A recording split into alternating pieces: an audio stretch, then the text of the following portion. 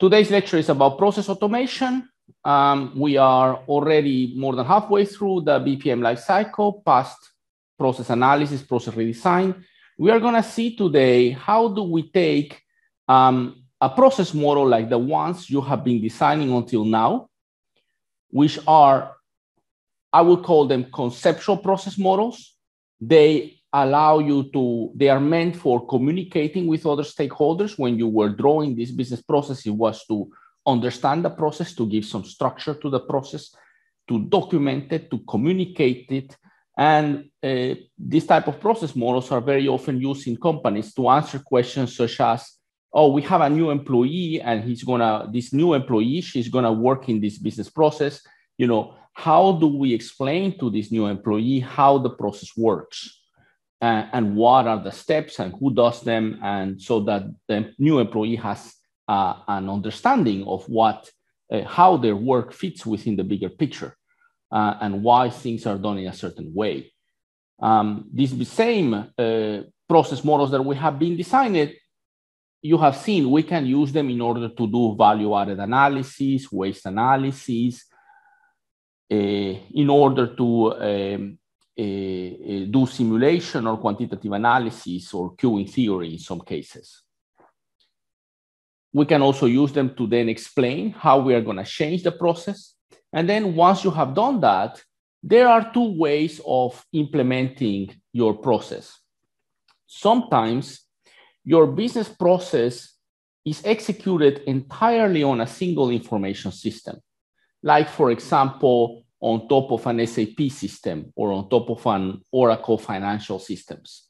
Well, when that happens, well, what you do is that you configure your enterprise resource planning system or your customer relationship planning system so that it enforces the process, so that it supports and enforces the business process you have at hand.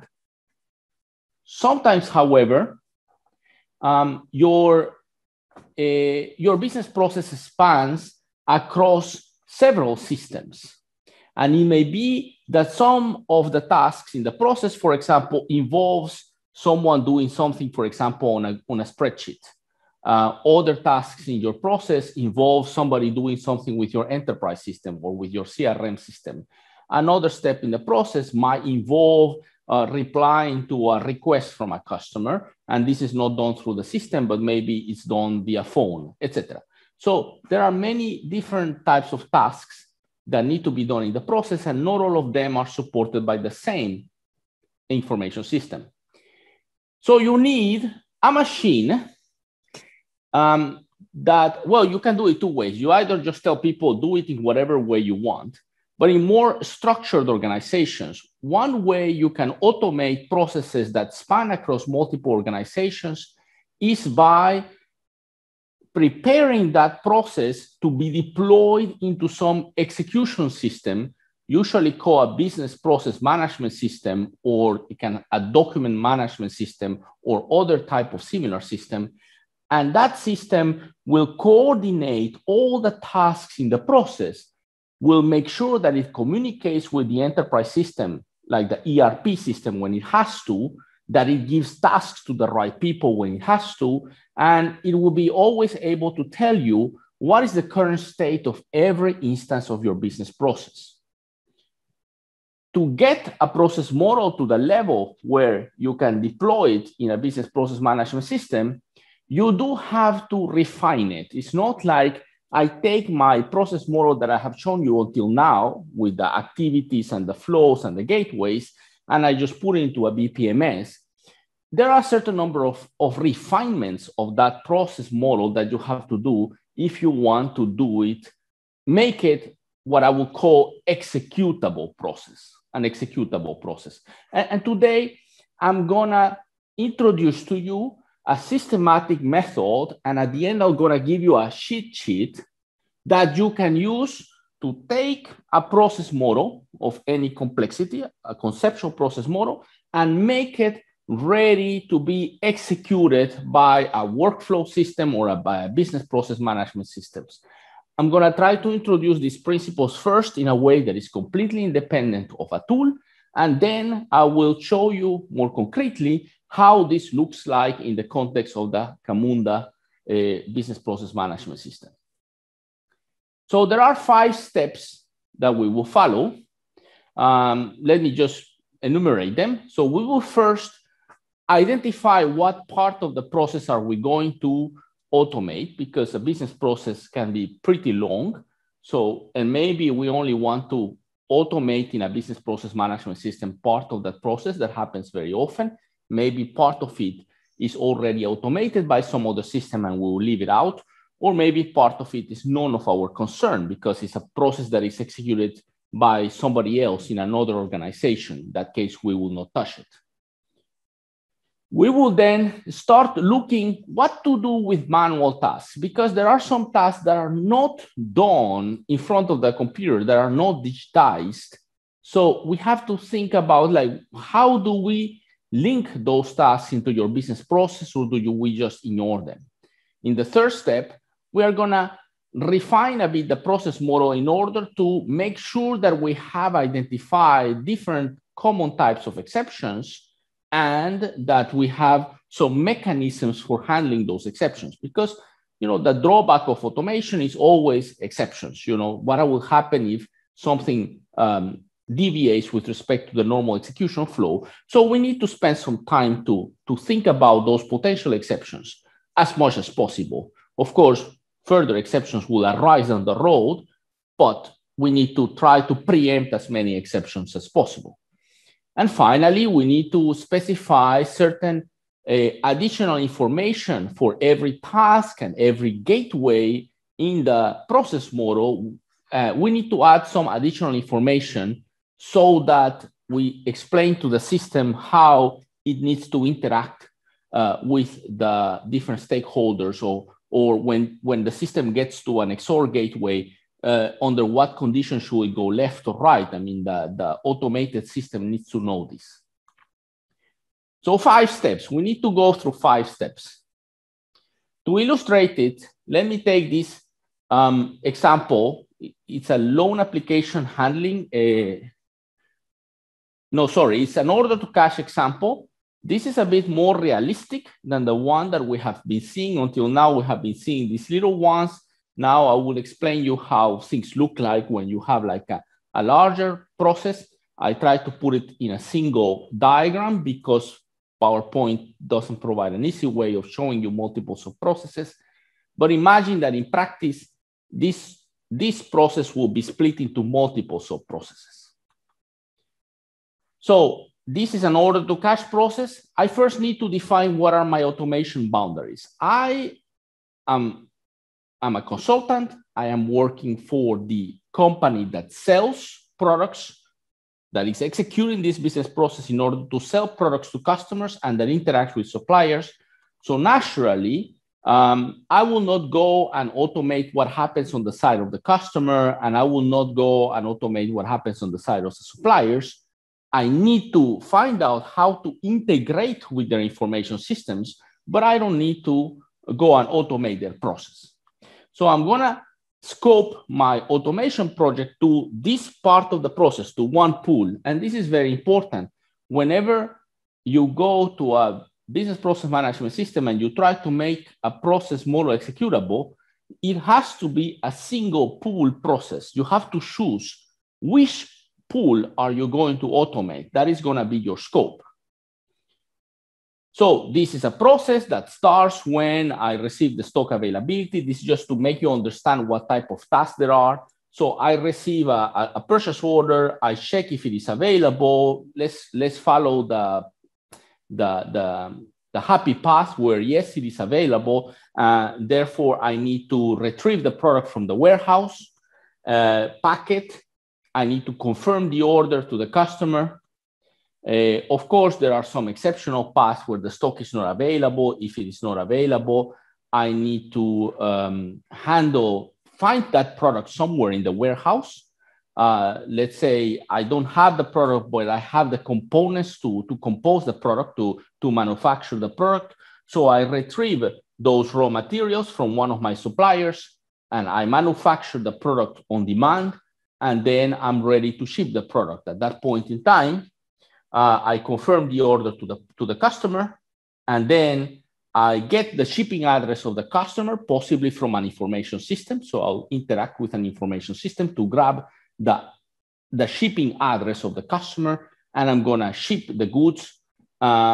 In parallel, of course, I need to take care of the invoice. So I will retrieve the invoicing details of this customer, and I will send them a corresponding invoice.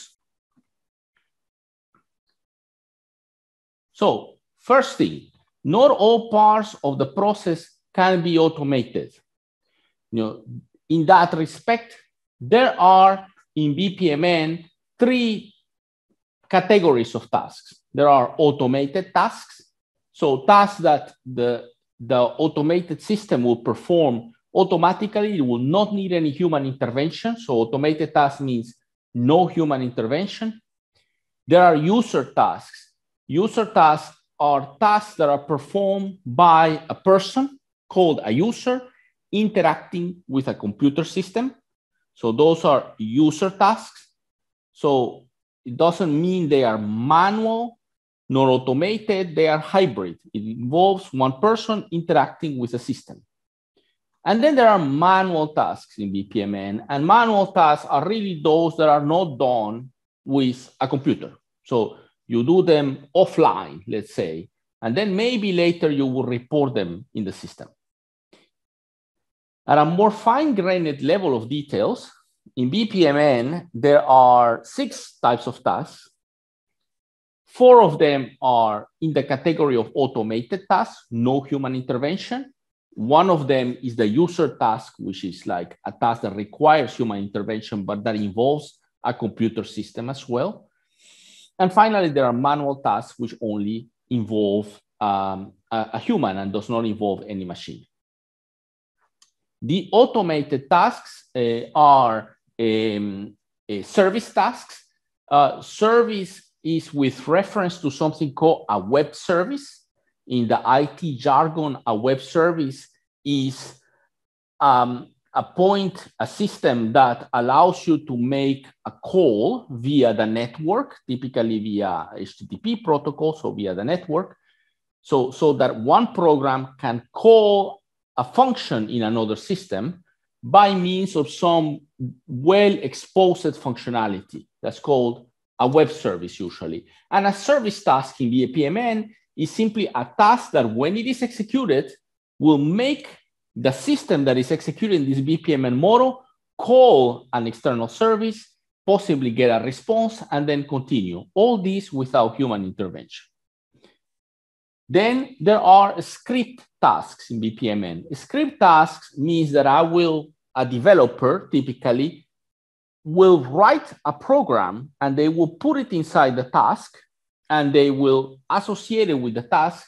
And that is a script, a little program that, for example, will do a calculation. Like, for example, if you wanted to do like a tax calculation. So you put a task that will calculate the VAT on an invoice, and it's implemented as a script, as an alternative to it being implemented by means of calling an external system somewhere else through the network. You can put a little program that computes it inside that task. And the 2 other automated tasks are the send task and the receive task, which you denote by putting envelopes. Black envelope means it's a send. White envelope means it's a receive task. The send task is a task that does nothing else than sending a message via a computer system, like, for example, sending through an email, but without human intervention, like an automated email, or sending through a message to some external system somewhere else, for example, through an electronic data interchange link. And the receive task is the reverse. It's a task where the system that is executing the process stops, it waits for some message, and when it receives the message, it continues. Finally, user tasks are the tasks that are performed by a human user interacting with a computer system, and a manual task is a task that the computer doesn't see because it's entirely executed offline. So let me illustrate this using the working example.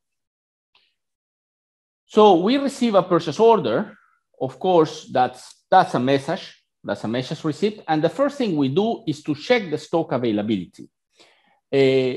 Stocks, the stock, I mean, what do we have currently in our inventory? That is usually managed by an enterprise resource planning system. It's one of the main functions that an enterprise resource planning system will provide. So to execute the task, the business process management system will typically just make a service call to the enterprise resource planning system, because all ERP systems nowadays offer some application programming interface where you can call them. So it automatically calls the system with, for example, the ID of the product and the amount that needs to be reserved, and the system will get back and say, yes, we have it available, or no, we don't have it available. So now I know, the system knows whether the product is available in the inventory or not. If it's not available, then we check if, well, this particular product is not available, but maybe we have the materials available to produce it.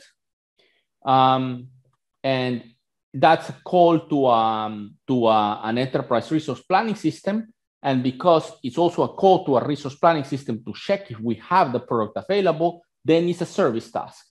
Another example of a service task in here is the task of manufacturing the product. You will ask me, oh, whoa, well, manufacturing the product is not an electronic task, right?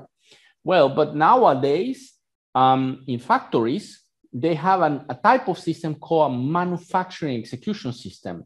So the production lines are managed by means of that software that communicates with the hardware, with the production line, and orders are sent to that manufacturing execution system via a programmatic interface, via a web service, and the manufacturing execution system then schedules the work to produce that particular order. So in that sense, and assuming that there is such a manufacturing execution system in the company, then this will be a service task. Two other automated tasks, this type receive, are the tasks of receiving, of type send, send tasks, are the task of requesting the raw materials from one supplier, supplier number one, and requesting the raw material from supplier number two. They are received tasks, send tasks, because my system needs to send a message to the supplier, but it's not a service task because we only send a message. We do not wait for a response. In a service task, there is the idea that I interact with the system and it gives me back the response. A send task is rather like I send a message and I do not expect to get a response straight away. But eventually, there will be a response, for example, in the form of the raw materials will arrive. Now, this task of receiving the raw material is something that happens in the warehouse of the company. So in the warehouse, the trucks arrive and here are the products that you ordered. Now, somebody now has to grab those boxes and put them in the production line or close to the production line so that the production can start. That movement is usually a manual task, unless, of course, the warehouse is digitized, and I will get to that a little bit later. So, but if the warehouse is not digitized, this task of moving the product from the truck to the production line is a manual task. So I mark them in BPMN with the symbol, this is a manual task. If I continue, I can see that a confirm order is a user task. So once the products are available or have been produced, I need to tell to the customer, yes, we will deliver, and we will deliver at this point in time, and we will deliver this and this and these products on this date, and these products on this other date. That requires a human to understand what is the current situation. Okay, we produce these products. How many of them did we produce? Or we receive these products, when we will be able to produce them. So a user needs to be involved to decide what to respond to the customer. So it is a user task that will be performed probably by somebody in the sales department or in the customer service department. But it's not manual, because that user will do it in front of a computer system. So we mark it as a user task, not as a manual task. And so on. The other tasks in the system I'm going to spare to you, but I just wanted to cover the different types of tasks that you will find in BPMN. Service tasks, send and receive tasks, those are automated. User tasks, this is manual, but it involves interaction between a human and a computer. Manual tasks, those ones are purely manual tasks. Then second step is to review, what do we do with manual tasks? I want to automatically coordinate the execution of a business process end-to-end by means of a system, an information system. But there are some tasks that are done offline. So what do I do with tasks that are done offline? Well, the obvious thing is to find a way of supporting or recording those tasks in the information system, in the IT system. Maybe you are going to say, okay, every time that a new order arrives from a truck, the person at the warehouse immediately needs to scan the barcode and enter some details about the arrival into a computer system and mark it as, yes, we received these products, before putting them into the shelves. So that's one way of automating this task of retrieving products from the warehouse. So the manual task, in a way, became an automated task, by having a user go and scan every time something arrives. So it's not entirely done offline. The computer system knows that something happens. And then the business process execution system can realize, yes, the products have now arrived. There can be some more fancy ways of automating this task. For example, nowadays, but if you have a large volume warehouse, you will notice that nowadays there's a lot of automation in those warehouses. Stuff is done by robots. So robots pick products at the entrance of the warehouse and go and put them in different shelves, and vice versa. When we have such systems that are then coordinated by an information system, then we can transform that previously manual task of moving products into the warehouse. We are effectively transforming them into an automated task where the system just sends an order to the system to go and retrieve some products, and then receives the notification that the products are already in the shelves from the warehouse management system. Of course, there is another fallback option to deal with manual tasks, and that's just to leave them out of the automated process, to just trust that people do them. But then we do not know when they do it or how much time it takes, etc. We just leave them in the process. That's the fallback options that you adopt when you are unable really to connect the execution of the task with your information system. But this is done less and less. Today, organizations understand the power of knowing exactly what is the state of every asset or every product in the organization, and they will typically require that there are no manual tasks, but they are somehow registered in the information system in one way or another. The third step towards turning a process model, a conceptual process model, into an executable process model is to complete it, to fill in the dots. One thing is, when you design and execute a conceptual model, you probably have left a lot of little exceptions out of the equation. when you want to make that process executable, you have to think a little bit more about those exceptions. You need to think about what happens if this, what happens if that. So there is an effort that analysts will do when they automate, when they prepare a process for automation, which is to think step by step, gateway by gateway, about the possible exceptions that might happen.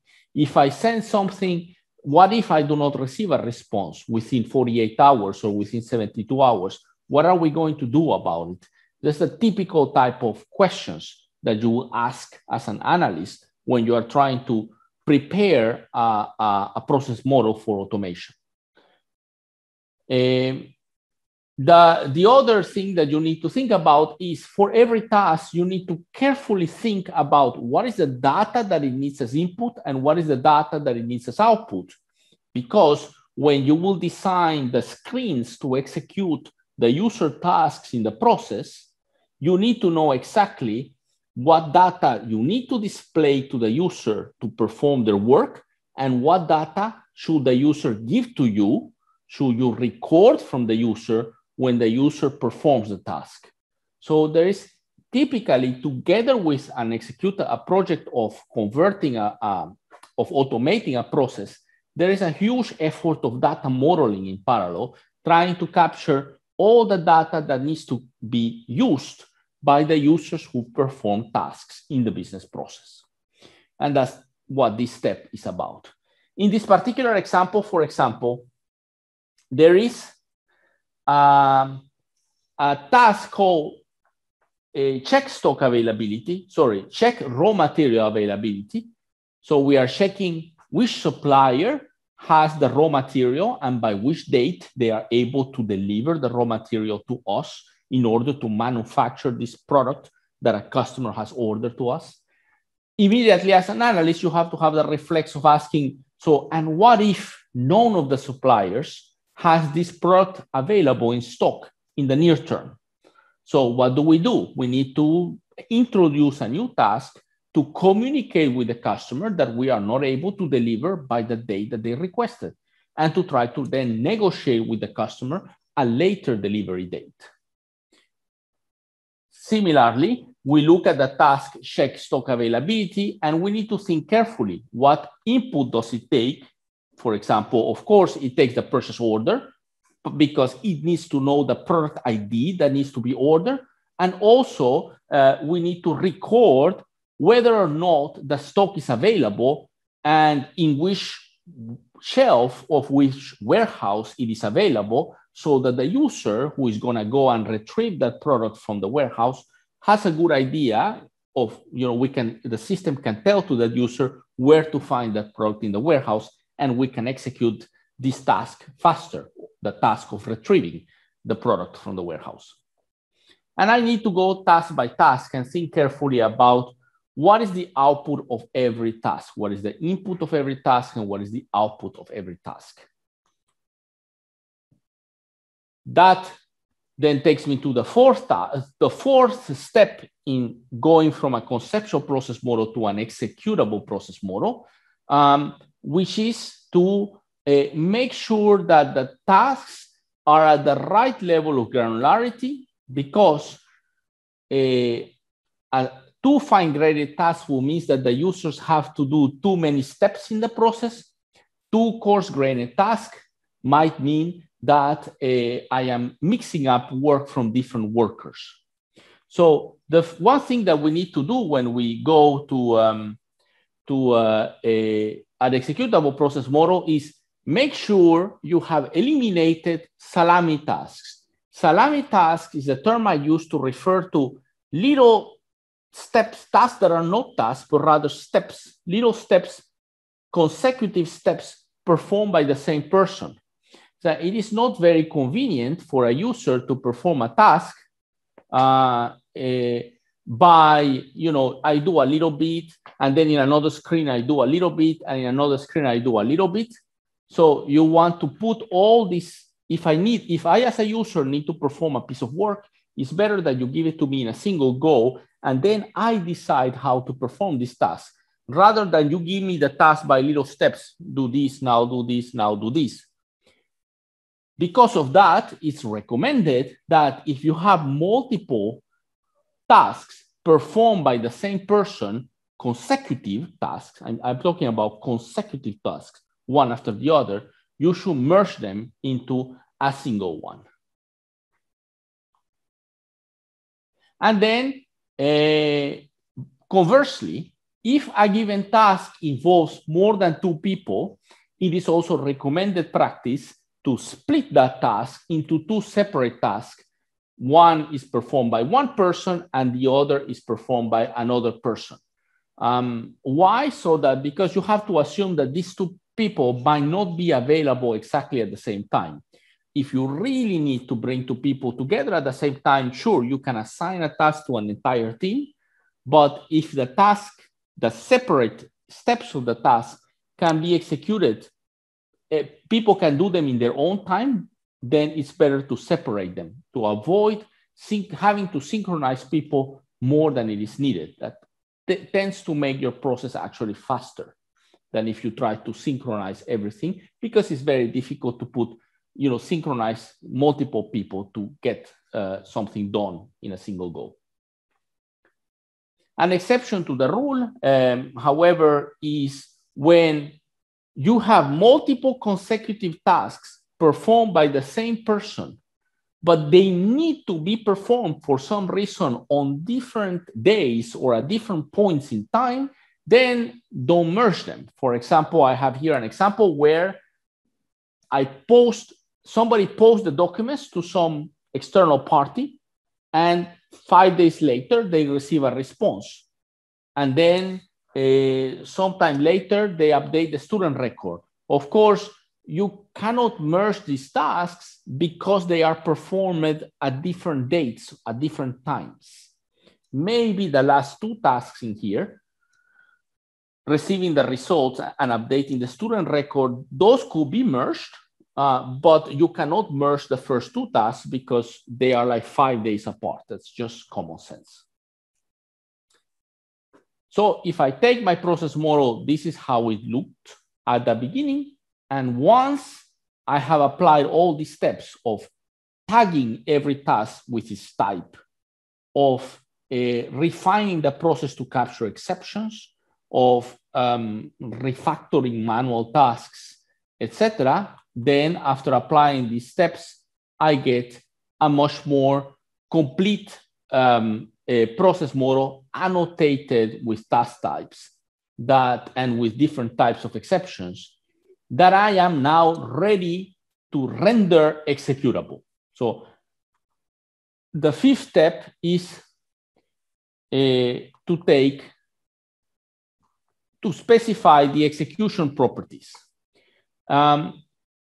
You need to provide information about how each task will be performed in the process and what business rules will be used to execute every gateway in your process. So we need to specify, depending on the system, on the business process management system or the automation system or the workflow system that we are using, we are going to have to specify different types of execution properties.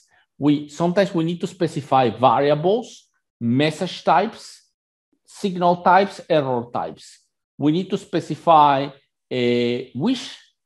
what is the input of every task and what is the output of every task. Some systems like Camunda will allow you to define fields in a task, and those fields can be input fields like editable fields or output fields, which means they are not editable. They just show you information, but you cannot modify them. Then you have to, if you have service tasks, you need to specify, not necessarily you, but the IT person or the IT team member needs to specify the details to connect the task with the external information system. You need to specify your code snippets for your scripts. If you have a script task, you need to put the script to execute it. You need to then specify in the case of user tasks, who is able to perform it. Because, for example, if I have a task called inform user in my process, not everybody in the organization can do it. Only a subset of people of a certain group or team are able to do it. So you have to specify, okay, this task can be executed by this group. And then for every, if you have an XOR gateway, you need to specify under what conditions, on which variables in the process are you able to go left or right in your process. So it's pretty daunting. At this stage, I just wanted to give you an overview of this 5 steps process so that you keep it in mind. Is the process that you're gonna follow as you do your homework your process automation homework, which I will release next week. And now I'm gonna make it a little bit concrete. I'm gonna to introduce you the concept of a business process management system, how it looks like at the architecture level. And then I'm gonna show you concretely how you specify a small executable process in one particular business process management system called Camunda. So a business process management system, which is closely related to something called a workflow management system, is a type of information system that allows you to capture processes in some notation. For example, in a business process modeling notation like BPMN, but other systems will support other types of notations. For example, there are systems called robotic process automation systems, RPA systems, that allow you to specify not processes, but tasks using certain types of scripts, typically visual scripts. The process modeling tool is something you have already seen. You have seen a process modeling tool in Apromore that allows you to capture your process diagram and add gateways and specify the types of gateways and annotate different parts of the process. It allows you to capture the tasks, the gateways, and all the properties associated to these tasks and gateways. The second component in a business process management system is the execution engine. So from the process model is deployed into a so-called execution engine, which receives this BPMN model. And if it has sufficient information in it, this execution engine is able to automate it in the sense of, invoking external systems, giving work to different users, tracking that work, making sure that when somebody completes their task, the next person gets their task in their in tray, etc. The execution engine, when it encounters a user task during the execution of a process, needs to give work to some user or multiple users. For that, it interacts with another component called the work list handler.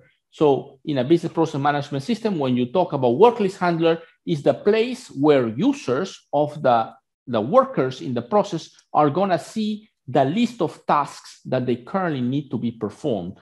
These tasks are also called work items in the BPMS jargon. Every business process management system comes with their own work list, which allows people to take tasks. But the majority of business process management systems allows you to interoperate with other task handlers, like, for example, Microsoft Outlook or SharePoint. So they will push tasks into your Microsoft Outlook task list instead of providing you a web interface. Or in addition to providing you a web interface, or it can interact with different types of work handling systems. And finally, the last component of a business process management system is the administration and monitoring tool. In some systems, particularly in Camunda, it is called the cockpit. And the cockpit or administration tool is a place where you can see which processes are currently being executed, how many instances of each process are being executed, and you can drill in and see the details of every one of those processes. Those systems will typically give you like a bird's eye view of your process, how many for each process that is executed, how many cases are currently ongoing, how many cases are on time, how many cases are late. And then from these type of interfaces, they allow you to, an administrator of the process, to enter and start looking into the state of the process, for example, to figure out, hey, why is it that there is a purchase order here that is delayed by 5 days? What has happened? So you can drill down as an administrator and see exactly the state of that process instance, who is responsible for executing the next task, and you can then figure out why is it stuck there. Finally, the BPMS is a box that interacts with other systems, enterprise resource planning systems, CRM systems, manufacturing execution systems, etc., by means of application programming interfaces, APIs. Those are called external services in the BPMS terminology. BPMSs are a very well mature, established technology used by organizations worldwide, including some of the large organizations in Estonia and the Baltics. There is a pretty large number of them. I cannot enumerate them all. To make licensing simpler, of course, we picked a commercial, an open source tool for this course. This year, I picked a tool called Camunda. It has a modeling editor, which is exactly the same as the one you have seen in Apromore, which means you can take process diagrams that you drew in Apromore and you can save them in .bpmn format, and they are fully compatible with Camunda. You can take them into Camunda on the other side. Camunda is a typical BPMS. You will find all the systems, all the modules that I showed you before. You will find a modeler. We talked about that. The modeler will then deploy the model into the engine. After you have deployed the model, the process model in the engine will allow users to trigger instances of the process and to execute instances of that process. Note that in practice, instances of a business process are not necessarily manually triggered by a user, but they are rather triggered by some external system. Typical company, for example, will receive purchase orders through a system called an electronic data interchange system, for example. It receives the or through its internet system, like its online e-commerce shop, for example. This system then can, when it receives an order, can create an instance of the process in the business process management system through a programmatic call, and then the system, the business process, the execution engine, then figures out what is the task that needs to be executed first and who needs to execute it, who is available to do it, and then puts that task into the task list of the corresponding person who needs to execute that task, and is keeping track of the execution of this task.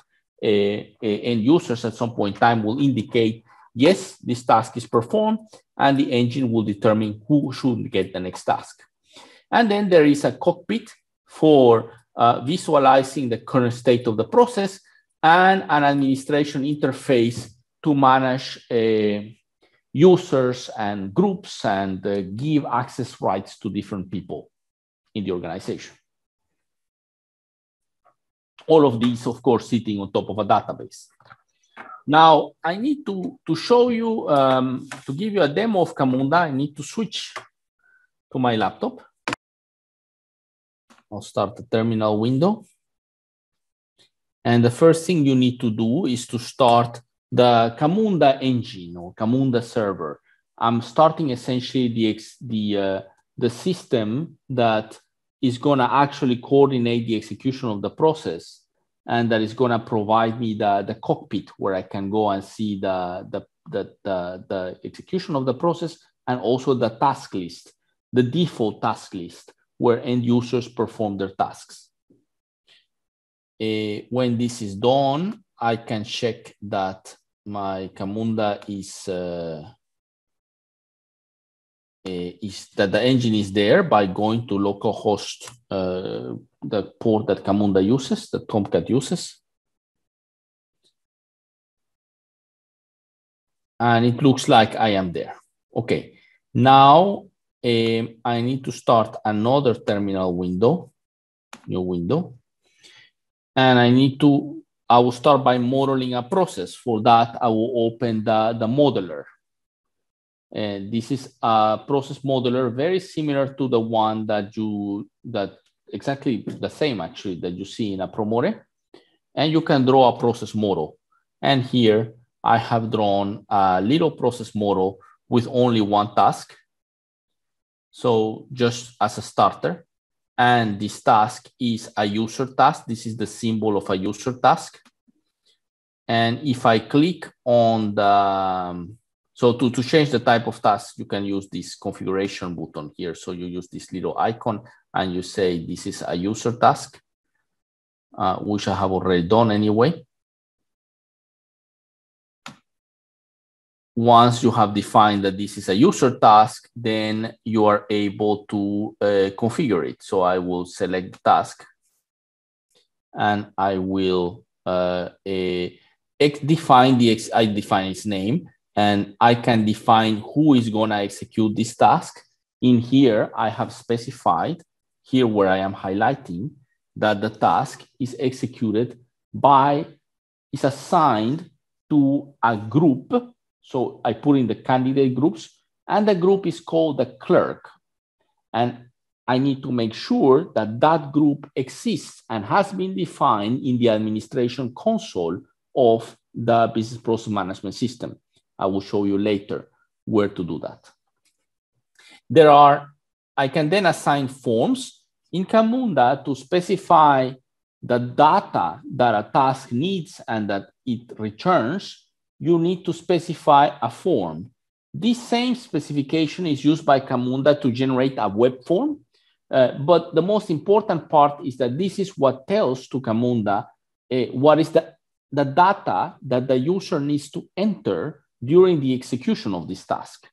So it's not so important that this is going to be used to generate the UI, but what is important is that this is going to be used to tell to the execution engine what is the data that is captured during the execution of this task, or what is the data that you need to display to the user during the execution of the task. A form is composed of fields. For example, there is this, here I defined a field called input amount, and the input amount I specify is of a type long. A field can be of type string, so any string, or long, which is an integer, Boolean, which then makes it like a checklist, true, false, or a date, and then you get like a calendar icon to specify a date, or an enumeration, enum, which means you're going to specify a set of values, like for example, Monday, Tuesday, Wednesday, Thursday, Friday. That could be an enumeration of possible values. So I specify that this task called A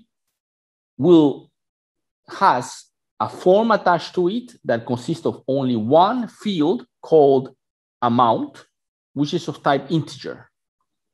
There are some other options that if you scroll down, you'll be able to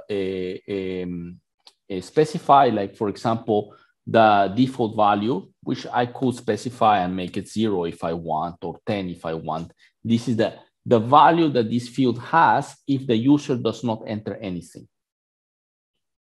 And many other things you can specify in there, but I'll keep it at that. So I will save this process model, file, save.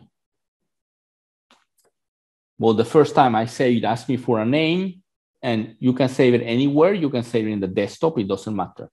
Now, this modeler is a bit special because it has this play button here at the top. And this play button is a functionality that the Camunda modeler provides that if in the same machine, in this case, in the same virtual machine, there is a Camunda engine running, then the modeler will push the model that is currently displayed into the execution engine. It will register it with the execution engine, and it will allow you then to open it in the cockpit. So if I play, an instance of this process has been started. I'm sorry, I clicked 2 times in play, and so Camunda deployed the model in the engine, and in addition, it started an instance of the process. And because I clicked on play twice, I now have 2 instances of the process running. I have defined it already. I'll first enter with demo just to show you.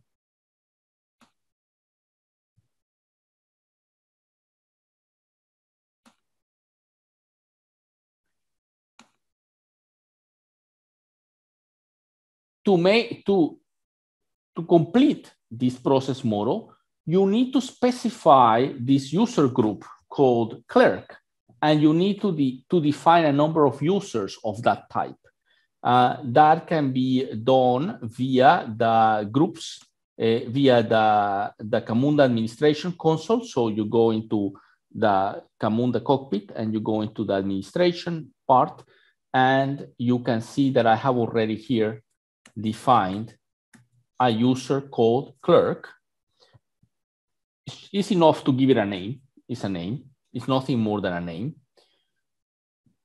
And in the users tab, I can specify, I can add new users, and I have already added a user with the ID clerk, in small caps, and the name of this guy is John Clerk.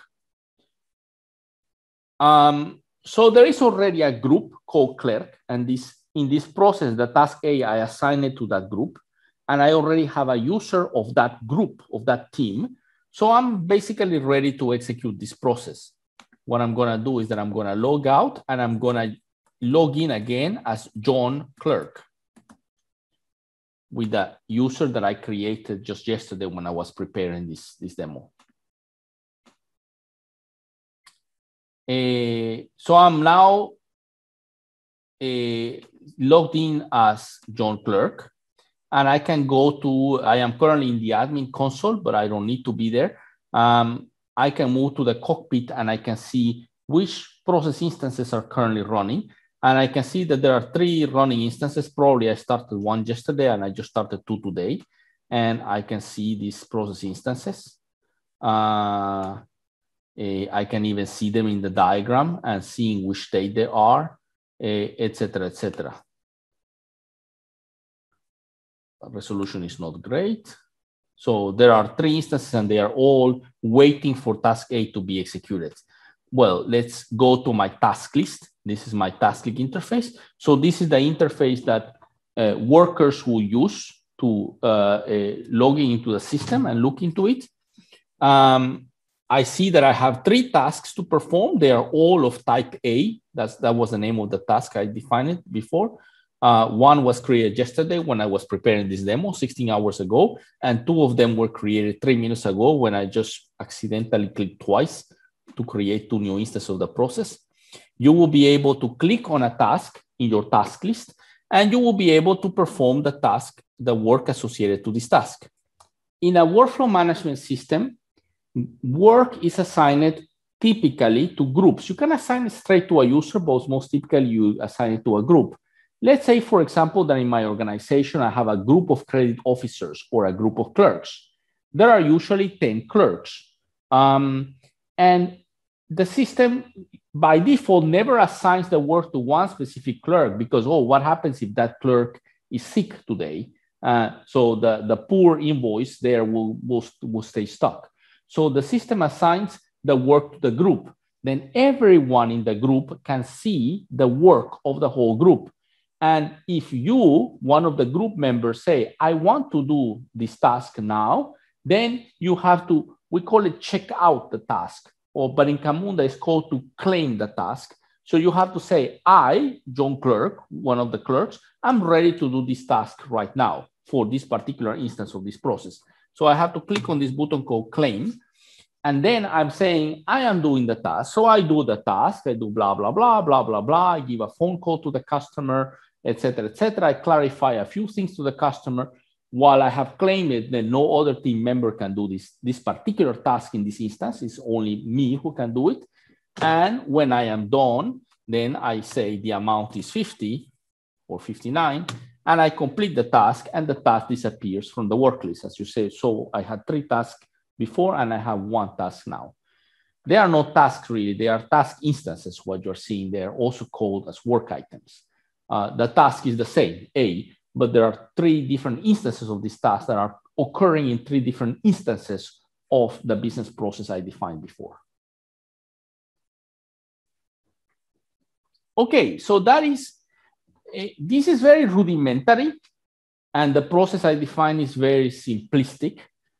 Only 1 task and only assigned to a group and only 1 user of that group. In the lab sessions, you will start doing exercises of increasing level of complexity. So the first exercise that you're going to do in the lab session is you're gonna add a gateway after the task, and you are gonna add a branching condition, and you're gonna specify that. If a condition is true, you go to 1 task. If a condition is true, you go another way. And then you will then be asked to take a longer process and to start building up incrementally. There is one thing, I know I have talked a lot and you might be sleeping, but if you are sleeping, please wake up.